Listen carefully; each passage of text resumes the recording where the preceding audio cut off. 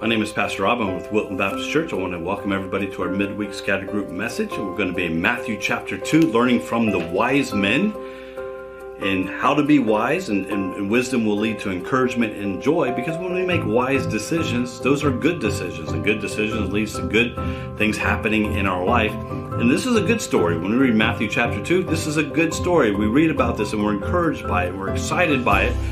And so we're going to learn a little bit from the wise men. In a couple weeks here, we have December 25th is on a Sunday, and we're going to have our candlelight service. It starts at 10 a.m. I want to welcome everybody to come out and attend our candlelight service, our Christmas service, where we celebrate the birth of Jesus Christ. Now we're going to be Matthew chapter 2, beginning in verse 1. He says, "Now when Jesus was born in Bethlehem of Judea, in the days of Herod the king, behold, there came wise men from the east to Jerusalem, saying, Where is he that is born King of the Jews?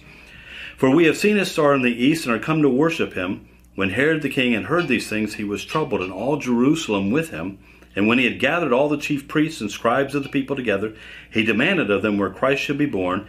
And they said unto him, In Bethlehem of Judea, for thus it is written by the prophet, And thou, Bethlehem, in the land of Judah, art not the least among the princes of Judah, for out of thee shall come a governor that shall rule my people Israel.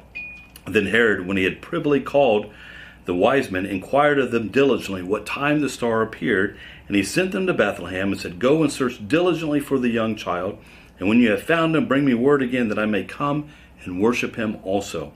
And when they had heard the king, they departed, and lo, the star which they saw in the east went before them, till it came and stood over where the young child was. And when they saw the star, they rejoiced with exceeding great joy. And when they were come into the house, they saw the young child with Mary his mother, and fell down and worshipped him. And when they had opened their treasures, they presented unto him gifts, gold, frankincense, and myrrh.